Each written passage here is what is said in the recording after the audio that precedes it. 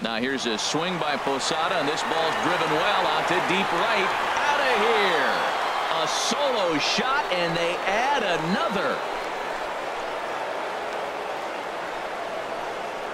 Jorge Posada with the solo shot.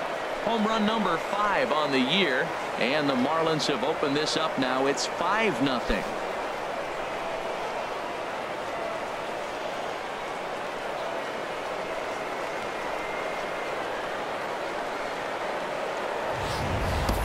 Well, he didn't have to supply a whole lot of power with that one. He catches the fastball, and all he had to do is just really make a nice swing, which he did right there. And that ball just did not stop carrying.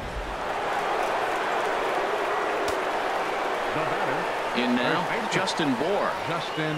She'll go after the first pitch and bounce it into foul territory. The windup and the 0-1. Now he takes something off there and had him way out in front for strike 2. Into the windup. Here comes the 0-2 pitch.